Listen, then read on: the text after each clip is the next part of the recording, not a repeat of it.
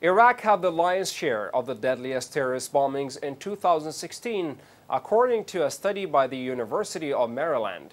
Alone, Iraq witnessed 9 of the 11 deadliest attacks in 2016, all claimed by ISIS militants, said a study by the university's National Consortium for the study of terrorism and responses to terrorism START. More than half, or 55%, of all terrorist attacks in the Middle East and North Africa in 2016 took place in Iraq, which saw a 22% increase in terrorist attacks since 2015. Likewise, total deaths due to terrorist attacks in Iraq increased 38% from 2015 to 2016, comprising nearly two-thirds, or 64% of all deaths from terrorist attacks in the Middle East and North Africa in 2016, the study said.